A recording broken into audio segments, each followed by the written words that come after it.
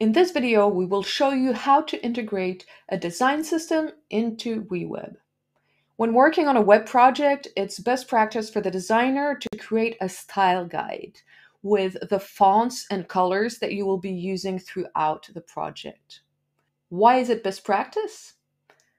First, it makes it much easier for you to create a web app that has a consistent look and feel throughout the pages.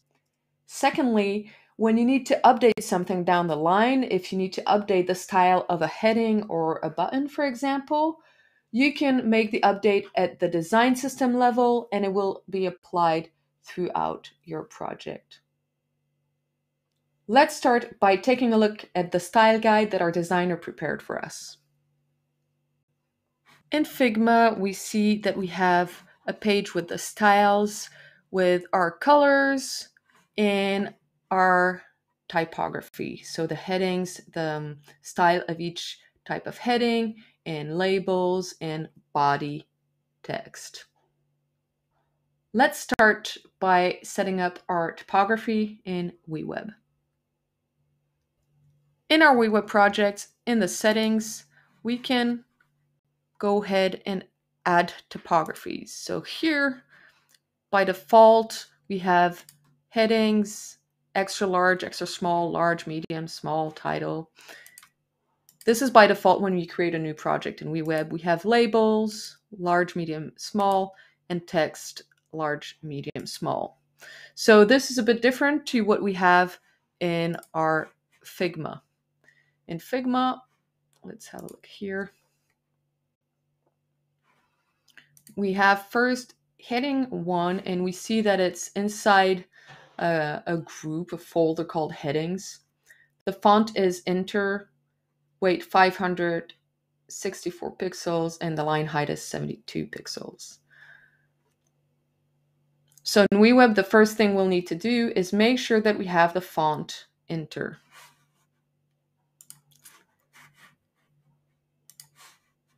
Here, we see we have it, and we have it by default. If we wanted to, we could add another font. We could upload a font, or we could import another Google font, let's say Montserrat, for example. And we could choose which weights and styles we want to, which variants we want to include. And we can make the font default, the default one for the design system. If we enable this and I click Save, now Montserrat is the default. And here, if I choose default, it will be Montserrat. And if I update the font and make it Enter by default again, here we go, I save. And so I didn't need to change anything here because I just had the font family default. In any case, this is an H1. We see here it's an H1. So let's give it a typography. We could pick an existing typography, but here we want to create our own. So we will delete all the existing ones so we can start from a clean slate. And we will create our heading 1. Oops. We'll create a new folder called headings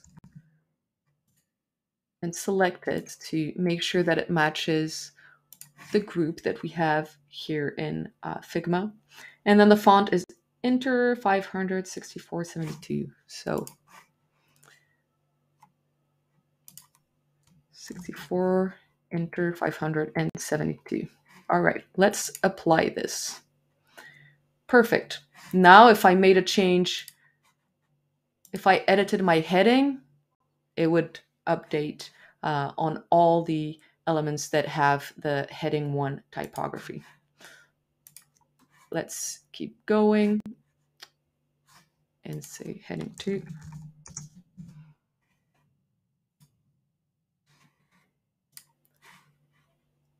$648.56.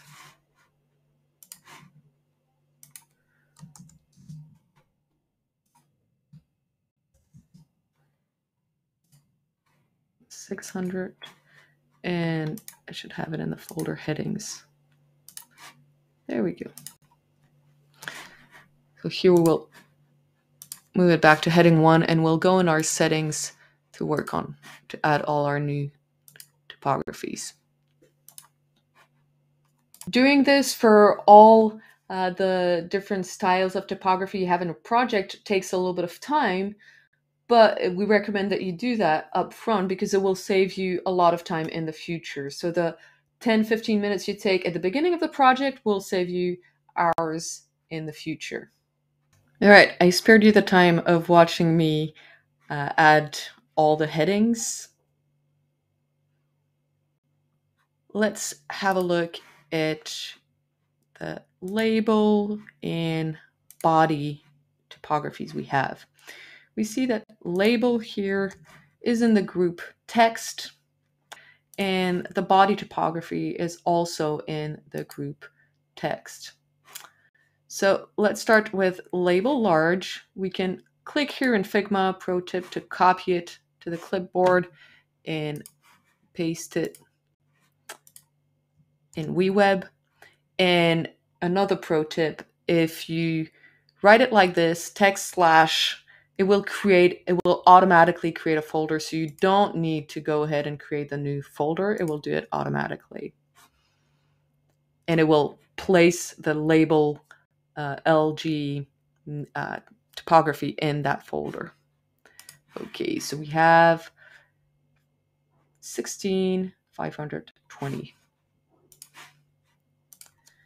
16,520. Save. And there you go. We have our text folder that we created by just, in this case, we copy pasted from Figma, but we could also say text slash in label MD, label MD, and it's 14,518.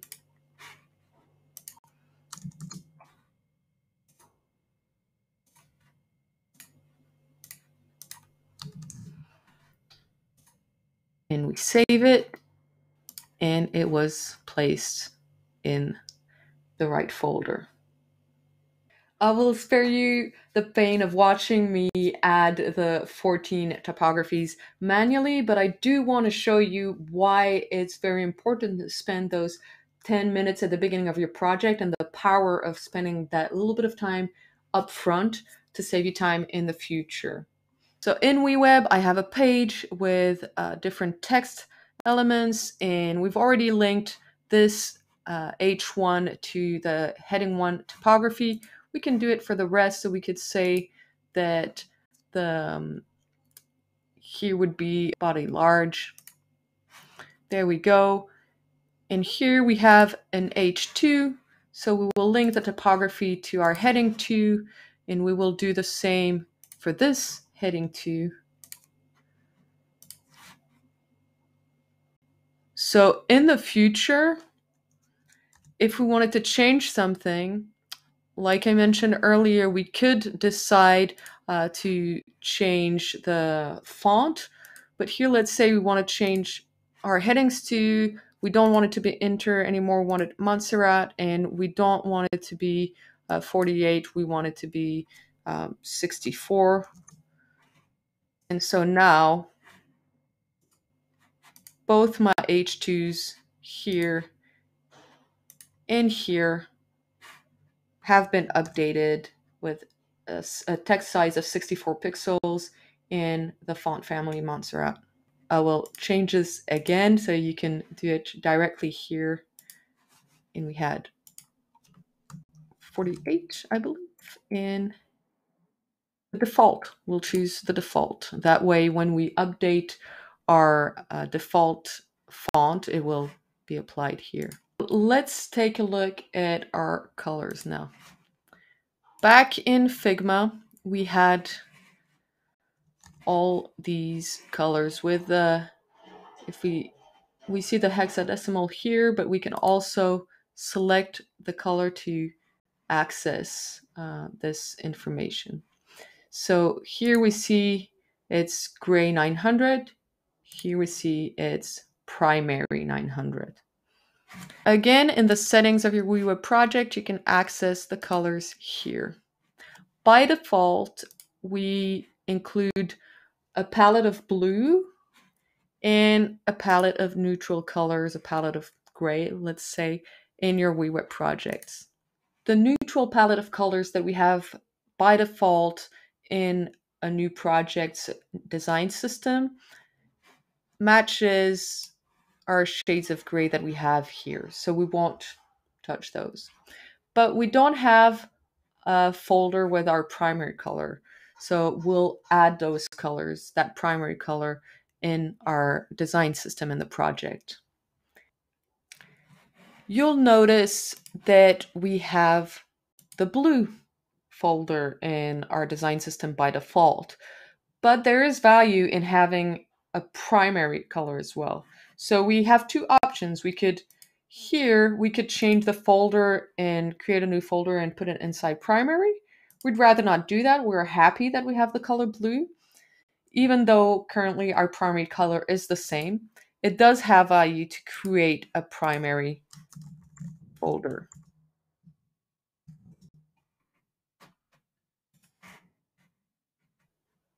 You can copy this here and paste it there. So now we have this same color in the folder blue, and we have it in the folder primary. The value of having it in both places is that currently blue is our primary color, but the primary color of our app may change in the future. We may do a rebranding where purple becomes our primary color. So in that case, there are parts of the app that will be linked to the primary color that will be updated to purple, but there may be other parts of the app, I don't know, an ad hoc button that still should keep the blue color that we will link to it. So for example, if we take these buttons, we can link their background color to this primary color. For example, we can do it we can select all the buttons and update to this color. And if in the future we decide we want to change this, for example, we can have a nice purple instead. So we can copy here the purple, and here in the typography, instead of saying purple, we will update the primary because we've decided we are rebranding everything. So this is my new primary, and the buttons are updated. But maybe for some reason I want to keep the icons blue, so here I will link to blue 900. There we go. It's a weird example because you would probably want to update this with the primary color as well, but you get the idea of the power of having a primary color. And if you want to learn more about colors and style, we recommend checking out Material Design's work on the color system. You have nice information about how to think about your colors. So with a primary color, like we just talked about, a primary variant. So this would be, for example, maybe when someone hovers over the button, you want a variant of your primary color, a secondary color, a secondary variant, and you have all of this in detail. So materialdesign.io, and like if you go to materialui.co, you can also access palettes of colors. So a popular one is Tailwind, where you could add all of those. Each of these could be a folder in your WeWeb project design system. So if you don't have a designer, you can improvise and learn about the color system on your own time. If you have a designer, even better, because they will have done the work for you in Figma or another design tool. That's it. That's how you create a design system in WeWeb based on the style guide prepared by your designer. It takes a little bit of time up front, but if you are building an app that you intend to scale and maintain for a long, long time, we highly recommend that you do this at the start of your project. It will save you a lot of time and trouble down the line.